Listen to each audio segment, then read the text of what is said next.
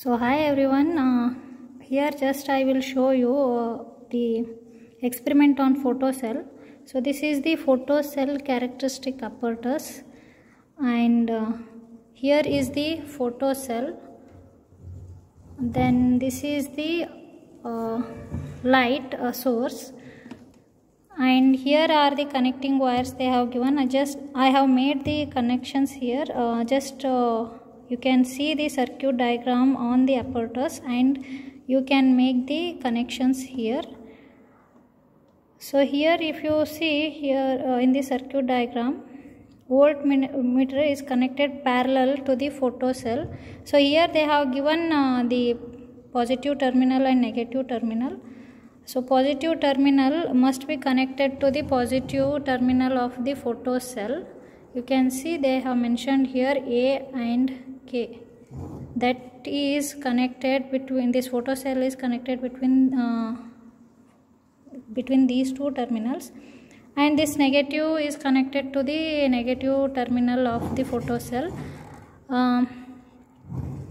Then here just you can connect the load current here using these two wires, and already inbuilt the circuit connection is there. Voltage must be parallel to the photocell connection, and then we have to connect across this common junction with the ammeter to measure the current. So here we have the range, that is in terms of microampere. So whatever the readings you are going to measure here are voltage. This is the display used to note down the voltage, and this is the display used to note down current, that is in terms of microampere. So here you should complete the circuit diagram given. Just use these patch cords to complete the circuit. Then here is the knob used to apply the load resistance. So as you apply, or as you are going to vary the load resistance with respect to or corresponding to that, you should note down voltage and current. Just I will show you. Here I will switch on this button. Okay. So this is the source of light.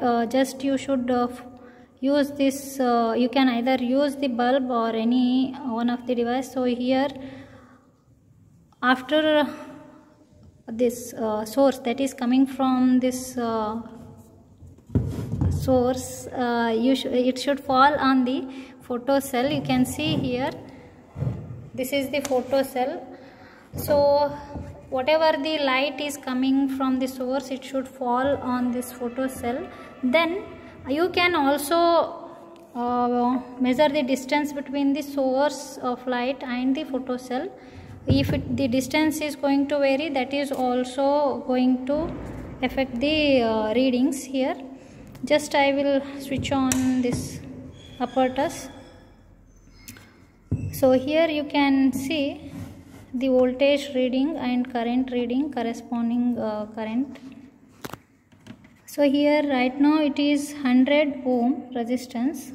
Just I will show you, I will increase the resistance, and once the resistance is going to increase, the current must decrease.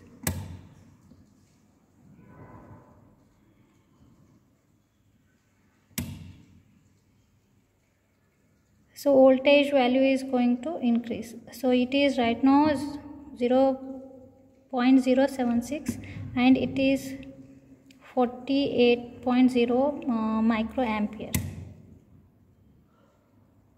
So here you can observe this is for 500 ohm. Voltage has increased and current is decreasing. 700 ohm, 1K, 2K,